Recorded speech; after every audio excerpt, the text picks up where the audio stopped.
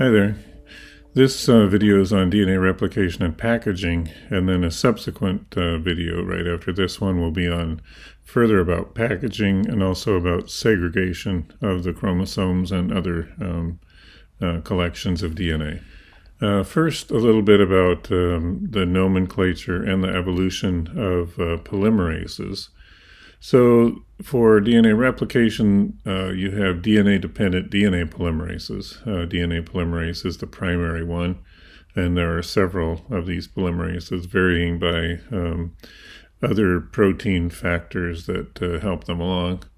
But these use RNA primers in vivo, so you can sort of sense their origins.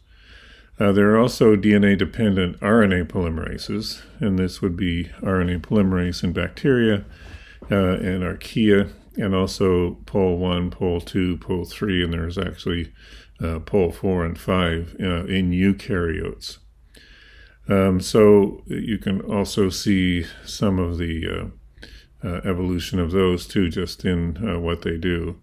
And then there are RNA-dependent DNA polymerases. These are the reverse transcriptases that you find in viruses, transposons, and then in telomerase for larger chromosomes in eukaryotes, linear chromosomes. And then finally RNA-dependent RNA polymerases, such as RNA replicase in viruses.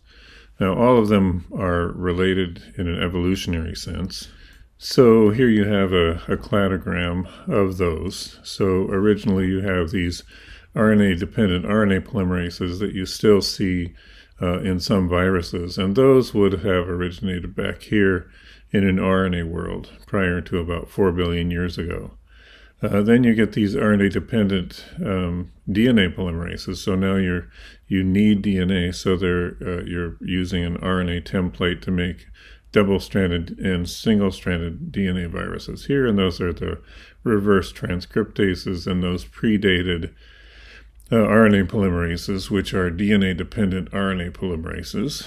And finally, the DNA-dependent DNA polymerases, such as DNA polymerase, which still uses RNA primers back here for starting the polymerization reactions. So especially the central portions of each one of these polymerases are similar in that they have regions where they attach to the DNAs and then they polymerize based on whether they're using RNA nucleotides or DNA nucleotides. But in essence, that central core is very similar. And then you have the outside pieces, outside subunits that can be quite different one from another to attach to different parts of the DNA and or the RNA. So in talking about DNA polymerase and how DNA is built up, here's a double-stranded DNA molecule with a 5' phosphate end and the 3' hydroxyl end. OH would be down here, and then on the other strand in the opposite direction, the phosphate running from one end to a hydroxyl end down here. And so they have to be built only in the 5' to 3' direction, so you'd add to here, that hydroxyl there, or this hydroxyl here, building those together based on base pairing of the A's, T's, G's, and C's. So probably by about 3.8 billion years ago, DNA had become the primary holder of genetic information. So then you needed a way to copy that, and the high fidelity was due partly to the fact that DNA was protected by forming a double helix, and also since there were two strands, there could be not only polymerization but also checking for any mutations in that DNA double strand. So as I said, the addition is always to the hydroxyl end and not to the phosphate end, the 5' phosphate. And the components that are added are nucleoside triphosphates. So in this case, it's a DNTP, or in other words, a deoxy nucleotide triphosphate, a three phosphate group. In this case, it's a thymidine base. But it's only that first phosphate that becomes the phosphate in the chain, and the other two phosphates come off, so it releases pyrophosphate. This pyrophosphate, as it's released, also becomes inhibitory of the reaction, so there's actually another protein that picks that up and then uses it to phosphorylate other ATPs or send it other places in the cell. But this sticks to the same place on the polymerase molecule, so if enough of that builds up, then it inhibits the reaction. And since there are two strands of DNA, you can copy both at the same time, but it's in a semi-conservative way, so that one strand is used as the template for building the other strand, the other new strand, and the other strand is used to build the opposite new strand. So then in the two new molecules, one of the molecules is from the original DNA double helix, and the other one is a new strand, newly synthesized, and the same for the other one, but in the opposite sense. Polymerization begins in the middle of the DNA to form a replication bubble. So here you get polymerization in the 5' to 3' direction on that strand, and in the 5' 3' direction in this strand. But in these two areas, there's a bit of a problem because you can only synthesize in the 5' to 3' direction, not in the 3' to 5'. So these have to be polymerized in short little segments. So you start replicating here, and then replicating here and here as the bubble becomes larger and larger. And remember, these are also primed, again, by a primosome that has an RNA molecule in it. So that has to be digested away, and then the last little pieces are put together by DNA ligase. So here are a few details of that. So one strand, which is continuous, 5' to 3', is called the leading strand, but then there's something called the lagging strand here. So that this piece was built first, or replicated first. As this opened up, then that one was replicated, then that one was replicated. These RNA pieces then are usually read through so that in the end those are displaced or degraded. And then in the end, DNA ligase patches those DNA molecules together, so this lagging strand then is put together. But you can see for a while in these replicating molecules these short little fragments called Okazaki fragments.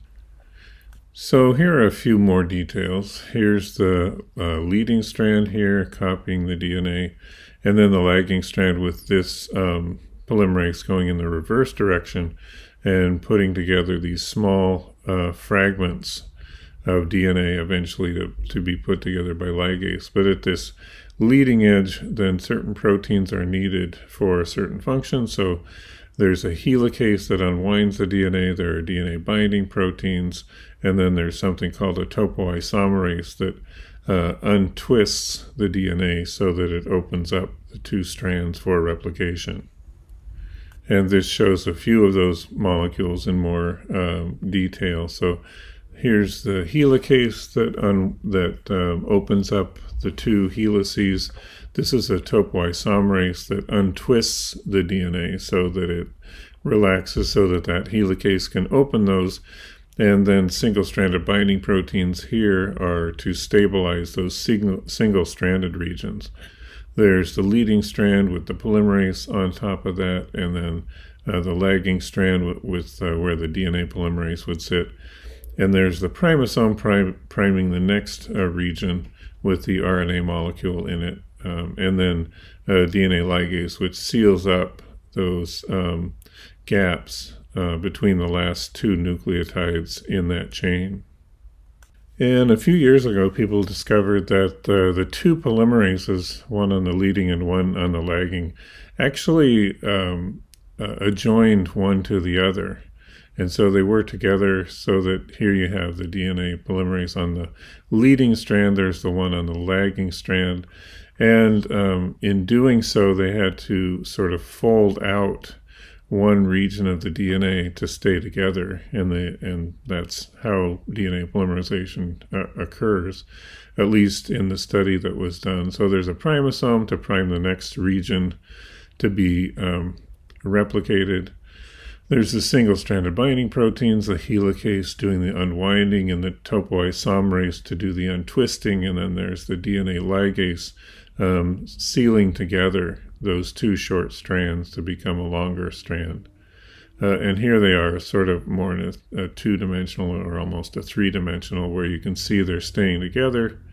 And then this area is folding out. Once that this part is copied, then this flips back to the next primosome and then starts polymerization there. So it kind of feeds out here, pops back in, feeds back out, pops back in. So there's sort of a ratcheting effect on that lagging strand as far as the replication goes. In the cell cycle, then, we're talking about this S phase or synthesis phase. So during the G1, the bacterial chromosomes are not replicated yet, and then you have them go through DNA replication, going essentially from a 1C level to a 2C level. And then they're in a 2C level here in G2, and then undergo fission to go from a 2C level back to two cells with a 1C level, or one copy of their genome, or in most cases, one copy. Here's an E. coli cell where they've been lysed in a certain way so that the DNA comes out, but the cell doesn't completely come apart. So all of that DNA is originally enclosed inside of that bacterium. It looks like that's impossible, and actually, because of the way this is prepared, it is sort of impossible, because in order to make the DNA visible, you have to coat it with, and I've talked about this in lab also, in the lab portion of my cell biology course, that this is coated first with cytochrome C, which is a positively charged protein that coats the DNA, and then another compound is used, usually uranyl acetate or something like that, with a heavy atom in it, uranium. And then finally coated with palladium platinum, again, electron-dense metal atoms that then make the DNA visible, but it also makes the DNA much thicker than its actual size. So yes, this can actually fit inside that bacteria with plenty of room to spare, but not with all of those other electron-dense molecules coating it. In the case of a circular DNA chromosome, such as that found in E. coli, or in most E. coli cells, there's an origin of replication here, where you get the leading strand starting in the origin and working its way on both strands outward from there. And then the lagging strand also is following up on that other strand in both cases until you have two new or semi-new molecules. So in this upper case, then that outer strand in one direction is the old strand from the original DNA molecule, and the darker one is the new strand that's been built, and the opposite is the case down here, where that inner DNA strand is the old strand, and the other outer one is the newer strand that's just been synthesized. And this is frequently referred to as the theta form replication, because it looks like the Greek letter theta with these two replicating strands out here. There's the replication fork here and here, and you can see it in this electron micrograph, or actually it's a electron micrograph of a radioactively labeled replicating chromosome.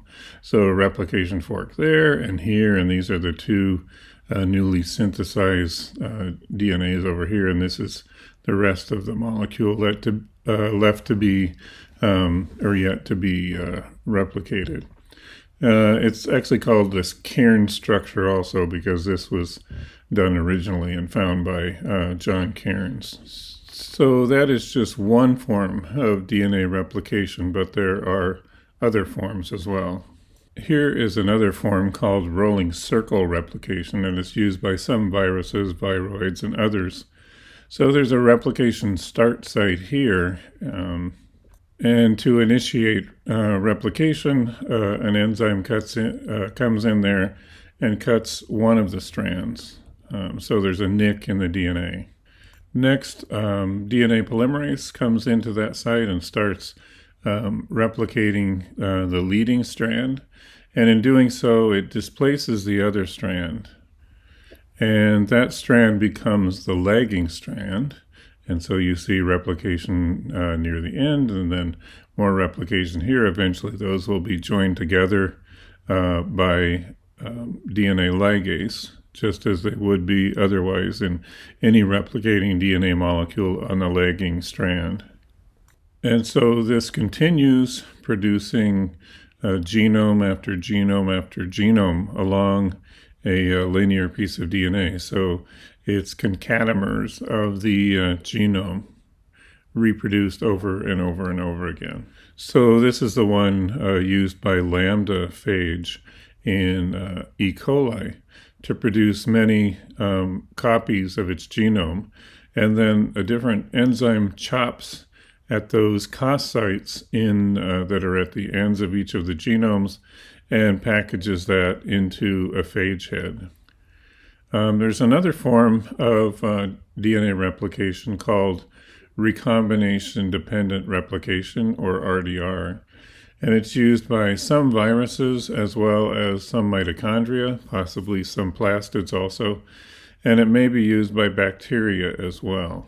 So to start out, you have different sizes of chromosomes, but they represent the same pieces of DNA. So they line up, and then one strand invades one of the other strands on the other partial chromosome. So this is just like recombination normally occurs in all cells. The one strand then starts replicating that other strand of DNA. So now you have what looks like a D loop in there. And that would be the leading strand then. And the other strand that's been pushed out becomes the lagging strand. So then you get polymerization here, and then another polymerization there, and then another one there.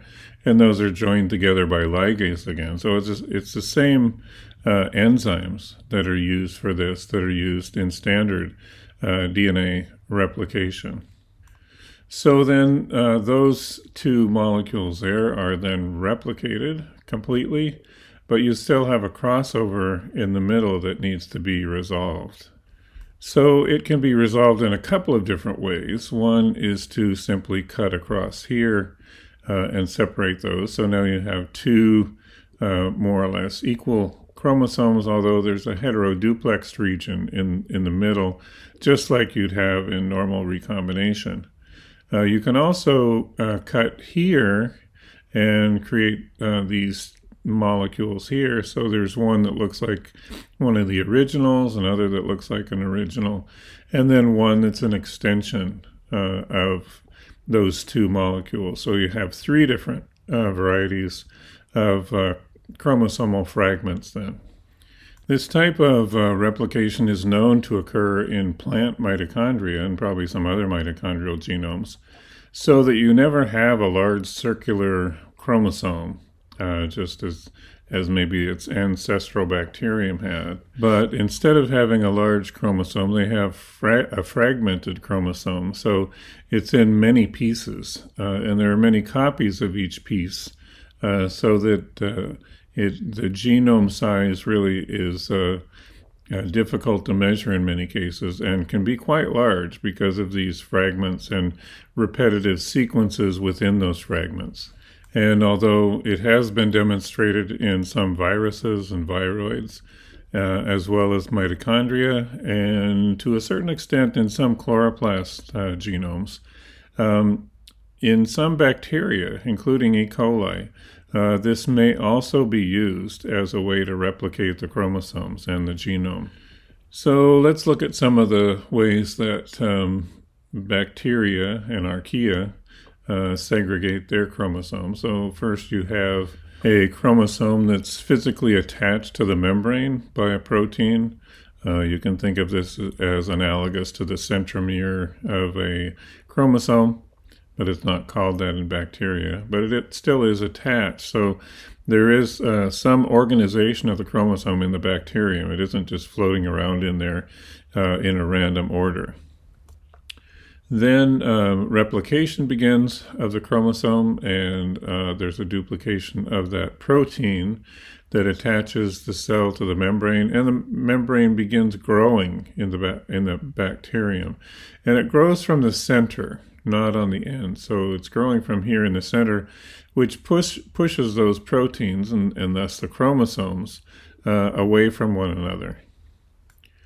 So now the two chromosomes are nearly complete, and they're starting to separate. They've been replicated, moving further apart, and they're actually taken to the pole. So not only is the membrane growing in the middle, but these proteins are also being moved by internal components within the bacterium to the ends of those growing cell. So they are finally taken to the ends of that cell, and then you start getting invagination of the cell membranes and cell wall components. And by the way, the middle of that cell is still weaker than cell walls and membranes on the far side. So actually DNA and other things can leak in there occasionally. And if you're doing recombinant DNA, that's where the DNA enters. And that's why when you're trying to transform a bacterial cell, they have to be dividing cells. So you have those weakened portions of the cell membranes and cell wall. And then finally those invaginations meet in the center and fully seal off each one of the cells from one another with membrane and cell wall materials. And so this continues for as many cell divisions as is permitted by that particular bacterium in that environment. By the way, binary fission isn't exclusive to bacteria and archaea. There are many eukaryotes that also divide by binary fission. And one of those is trypanosomes, which are a primitive within a primitive group of protists, and they're parasites on humans and other animals as well. But they divide at least in one part of their cell cycle by binary fission. So now before I go to the next section, there's a bit of nomenclature that I have to deal with. So the first thing is that there's a C number that equals the normal haploid amount of DNA. And originally the C stood for constant. We know that it's not constant now, but that's actually what it stood for. So in humans, the haploid amount of DNA in a nucleus is about 3.2 to 3.7 billion base pairs of DNA. And the diploid amount would be double that, triploid would be 3 times that, etc. And then polyploid means that it's multiples of C. So if I say the cotyledon of Vishafaba is 90C, that means that you have 90 times the haploid amount of DNA in that nucleus, and that's what you have primarily in cotyledons. N is a different number, and that's the number of chromosomes. And C and N can vary from one another, so that's one of the main points here, that you can have a certain N number and have a different amount than what the number of the C units is in this case. So in the human case, 1N equals 23 chromosomes per haploid nucleus. 2N is 46 chromosomes. In mouse, the 1N is 20, and in broadbean Vishafaba, it's 6 chromosomes per haploid, or 12 per diploid cell. And you might be thinking that 1N would have a haploid amount of DNA, and 2N would have a diploid amount of DNA. That's not always the case, and so I want to show you a little bit about how those can vary. So here's the normal condition in bacteria and archaea, for most anyway. Binary fission, you have one C level and a 1N level of the chromosome. That's built up to the 2C and 2N amount, and then the cells divide and you're back to a 1C, 1N level. However, in many bacteria, they can become polyploid. That is, you can take a 1C level at one point and start replicating the chromosome over and over and over again, and those can become polyploid. So the cell is multiples of C and multiples of N. And furthermore, if the chromosomes don't come apart, they can be what are called polytene. And so in that case, you might have a 1N number of chromosomes. They're all bunched together as one unit, but a multiple of the C amount in that cell. So that's where I say you can get a variance between the C level and the N number. And when I talk about how this is done in eukaryotes, it'll be even more apparent what I'm talking about. If you've ever heard of Drosophila salivary gland polytene chromosomes, that's a case where you have a haploid number or a diploid number of chromosomes, but the chromosome has been copied multiple times, and all those chromosomes are bunched together as one unit. And so you have a haploid or diploid number of chromosomes, but a polyploid amount of DNA. There's also a case in bacteria, and I'm not sure if it occurs in archaea, but I know it occurs in bacteria, is that you can get extra chromosomal amplification. So small pieces of the chromosome can bud off from the main chromosome and start amplifying, start replicating on their own. And then one of those, or multiples, can reintegrate into the chromosome at a later time. This was first discovered in the 1980s and 1990s, where some bacteria were left on a shelf for a while in a culture. They overgrew the culture, and so they were stressed. And when the graduate students and professors came back, they tried regrowing those cells, and they would regrow on a medium that they shouldn't grow on because they were mutants. So they'd actually converted. The genome had mutated and converted to grow on that particular medium. So it was almost as if it was Lamarckian type inheritance or evolution. And so they went to try to study what was going on. So this was studied by someone that I knew, actually, back when we were both students at the University of Oregon, and she eventually discovered that what was happening was when E. coli and other bacteria are stressed, they actually will bud off little pieces of their DNA, amplify those, and they actually turn down their DNA correction mechanisms so they mutate more often. And if over time, many mutations and mutations within the population, they'll actually mutate to find a gene mutant that can then allow them to grow on that medium. So it's sort of like an accelerated Darwinian evolution, but at first it was looked on as, is this Lamarckian evolution or not? So then there's another way that DNA can be replicated, and that's in plasmids. And so these are autonomously replicating pieces of unique DNA. So it's DNA that doesn't exist on the chromosome. It's extra pieces of DNA that are able to replicate themselves. And sometimes certain bacteria have multiple chromosomes, and some of those chromosomes sort of span the sides between being a chromosome and being a plasmid. So there's almost a continuum of sizes here, spanning from chromosomes to large plasmids to small plasmids. And even some bacteria have up to 2 to 5 chromosomes. So there are variations that way as well. Plasmids often carry antibiotic resistance genes or heavy metal resistance genes, and they can also be transferred from one individual to another and even one species to another. And that's why often with antibiotics, anyway, in antibiotic resistant bacteria, they can rapidly spread that antibiotic resistance throughout a population or from one species to another.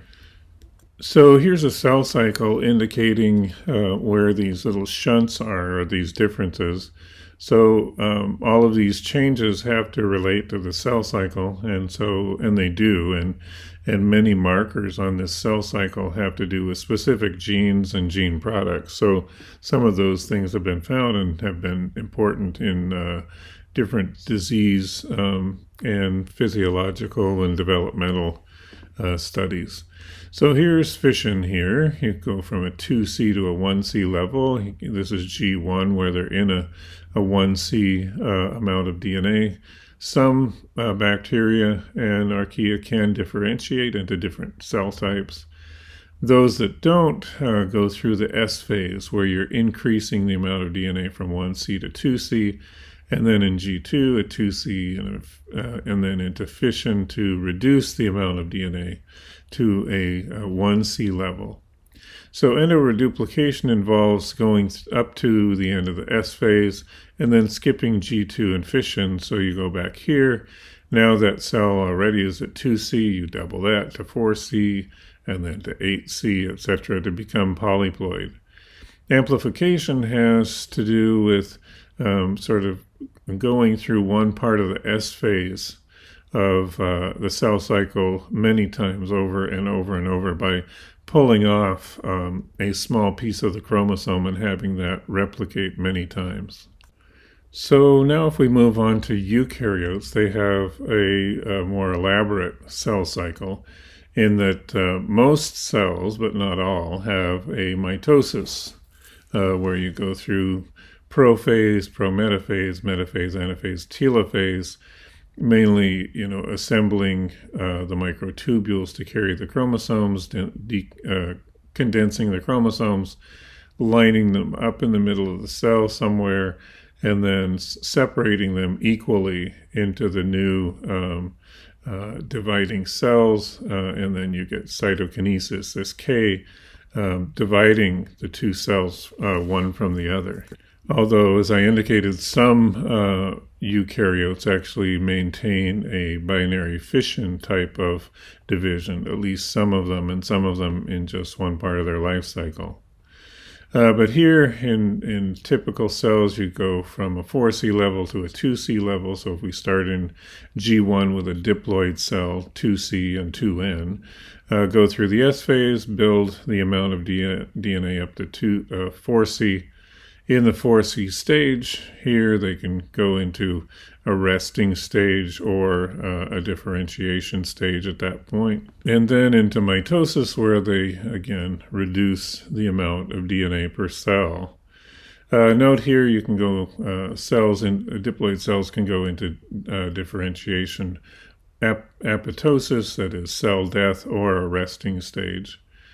Some cells are normally haploid, so in yeast, many fungi, and many other types of organisms live most of their lives as haploid, so they go from a 1C to a 2C level in S, and then to a 2C level in G2, and finally in mitosis, where then you have haploid mitosis, going from a 2C amount of DNA down to a 1C amount of DNA per cell.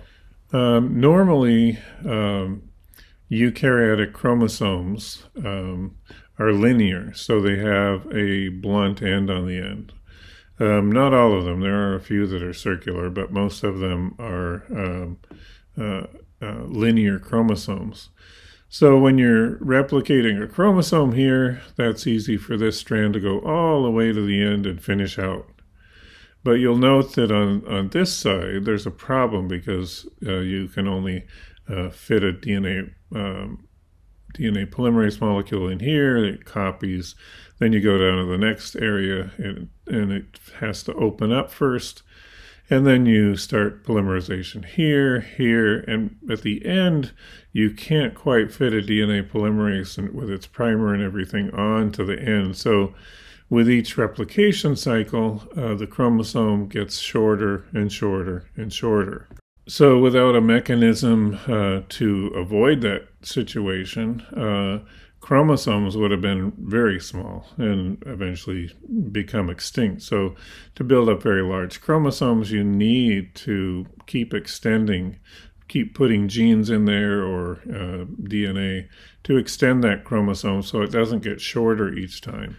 And this is done by telomerase, which is a reverse transcriptase. So you all have or had early in your life an active reverse transcriptase called telomerase, and it likely originated from viruses, from RNA viruses that carried along with them a reverse transcriptase, because it's very much like viral reverse transcriptases. So it carries along with it a primer along with the telomerase, and it recognizes a certain position on the end of the chromosome. So when the chromosome stops replicating there, the telomerase sits on there and starts filling in DNAs from its RNA primer, and then shifts down to the next one, fills in with DNA, shifts down to the next one, fills in more DNA, and puts on, somewhere around 200 copies of the telomere sequence. But you'll notice that it's only a single-stranded DNA that it puts on there. So there needs to be something else that builds the other strand. So you have a double-stranded telomere on the end of that chromosome. And that's done by DNA polymerase from the host organism, human in the case of you, and whatever organism it has to be. So the telomerase puts these pieces on, it finishes its job, and then the end of the chromosome folds around. It is somewhat self-complementary. DNA polymerase pops in there and starts filling this in. So you get the DNA polymerase that eventually fills in any gaps that happen to be there, and DNA ligase then seals up any nicks in those DNAs. There are some congenital diseases where the telomerase has mutated, so it doesn't work. And so in that case, you can have some people who are born and they prematurely age because their chromosomes are getting shorter and shorter. Eventually, some genes on the ends of the chromosomes start to disappear because they're not copied anymore, and that can cause premature aging in those cells and in those people. But if you have normal telomerase, your chromosomes would look something like this. So these chromosomes have been stained with DAPI, which will stain the main chromosome blue, and then a probe that's a sequence that's similar to a telomere sequence with a fluorescent dye on the end, so it glows white, are shown here. So on each one of those chromosomes, you see telomere ends on every one of them that protects all of them. So that's the end of this video and packaging to this point. In a subsequent video, the next video, I'll continue with DNA packaging and then also talk about segregation of chromosomes. I already talked a little bit about segregation of bacterial chromosomes during binary fission, but I'll talk more about eukaryotic chromosomes in mitosis and meiosis in the next video. Okay, so thanks very much. I will talk to you later.